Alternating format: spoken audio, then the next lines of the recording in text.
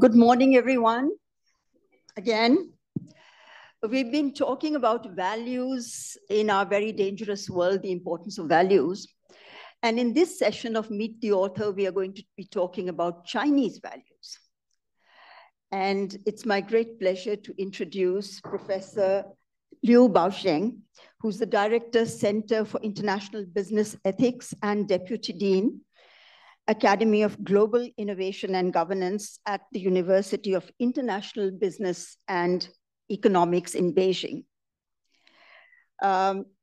He's done this fantastic book, 2 volumes, nearly 1,100 pages, along with his very demanding day job. So I think that's an inspiration to all of us. It's available, this book is available in both Chinese and English. And to share with you, I've been living in Beijing for the last 6 months, and excerpts of this book in English have actually served to induct me into the history and culture of China. So it's very useful. I strongly recommend it.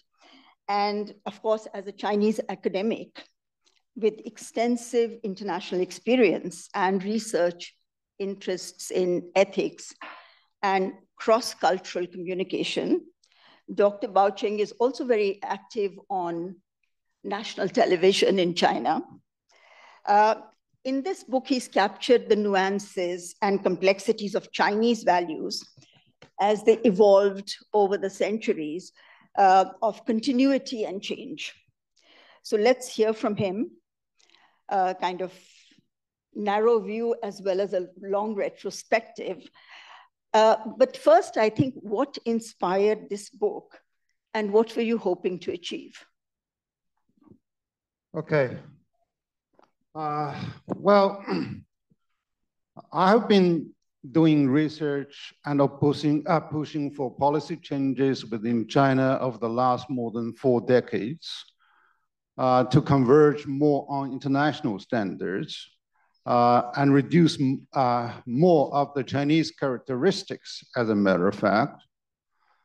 And I discovered that China's rise over the last more than 4 decades was largely due to more and more heroes pop up to break the law. So it was those lawbreakers that helped China to change for the better. For example, when speculation was a crime, and those people with courage and desperate, they travel to Hong Kong to smuggle clothes, the CDs, and sell in the black market. And in front of my university, people were doing the black market exchange between a local currency versus US dollar when the official rate was distorting the real value. And that was really there to change China. So the first shot for Chinese reform took place in one small village in Anhui province, where the 18 households decided to divide the land from the commune. And late in the night, they wrote a covenant. If any of us are killed by the government for dividing the land into individual households, the survivors will have to raise our children up to 18 years old. So that was a clear break of the law. But then the secretaries of Deng Xiaoping reported to him that they are breaking this law. Well, Deng Xiaoping asked him, oh, why do they do so? Because all the villagers were beggars. They exhausted all their iridium of begging, and they are ready to die. So Deng Xiaoping said, okay, let them do it. And then the third year, they had bumper harvest by individual households growing their crops. And then Deng Xiaoping said, that's a good way. Okay, all of China, we have to divide all those commune land into individual households. They decide on what to grow, and they will get motivated to grow. So that's the initial change by breaking the law. So law is there to retrospectively to confirm the ethical value of some behavior. Okay, so that's my first observation, which means if the law is not following the basic ethical structure, it needs to be broken, it needs to be demolished. So in the end, I should say, law is a servant of ethics, okay? Without distinguishing what is right and what is wrong, what is virtuous and what is vicious, you cannot really make rush rules. Otherwise, you make your own self, make the whole rule embarrassed. So that's my observation to think about ethics. Second, I visited a squirrel farm by an individual family. The lady was very nice. He was very sympathetic with those squirrels, seeing that the squirrels cracking the nuts, walnuts, pine nuts, so difficult. So the lady decided to crack with a big stone those nuts so that squirrels could have a happy time to eat those nuts.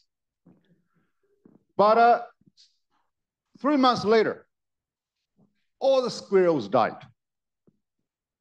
Why? Squirrels need to crack the nuts to rub the teeth off.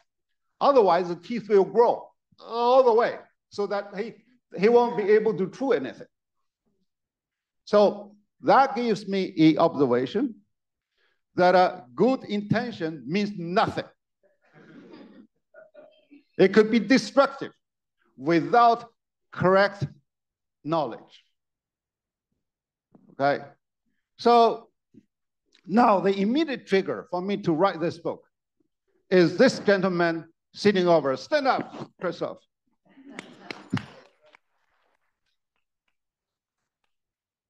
And, you know, China is very, those who have any experience about China, China is ready with many slogans. So they put slogans on the sky bridges and paint slogans on the wall, and etc. So he watched a 12-character slogan, which was Chinese core socialist values, which we really had a fatigue of all those slogans. He said, what does that mean? Well, the prosperity, democracy, justice, rule by law, fraternity, etc., all the wonderful words. And he asked me that, what are those changes of those words? Previously, before we had the 8 shames and 8 honors. So all those preachings about good things and bad things for distinction. So it's more of a intention to build a consensus over ethical understanding. And then, so Christopher said, why don't you write something and to explain to the Western people about all of this? So I decided to research. So this book actually started from the first two chapter, Inquiry into Human Nature. So I really wanted to identify what is the commonality between China and the rest of the world, because so many scholars try to exaggerate the differences in order to show they are different. So there has to be commonalities. The commonality is that people have the same need, although they have different way.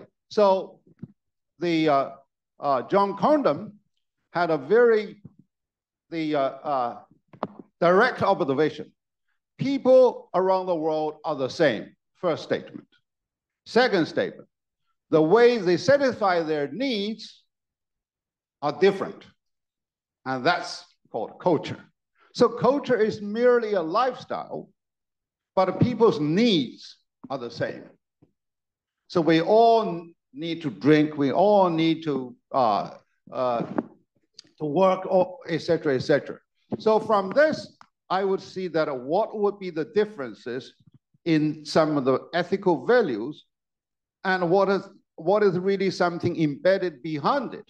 So we use chopsticks. You know, Indian people may use raw hands, and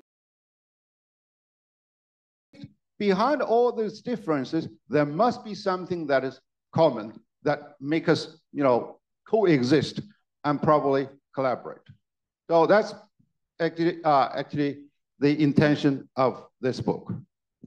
Thank you so much. Thank you very much. We've just completed our time. We've gone 24 seconds over. Thank you very much. And all our audience here will read further and find out what a rich contribution this book is. So thank you, Professor Liu Baocheng, for giving us such an insightful commentary, which will sort of trigger further interest in reading this book. Yeah, also all its 1,100 pages. Yeah, to make sure that you are not a hypocrite just by preaching the ethics. Buy this book. And donate to Global Ethics, not to me. Okay. Thank you so much.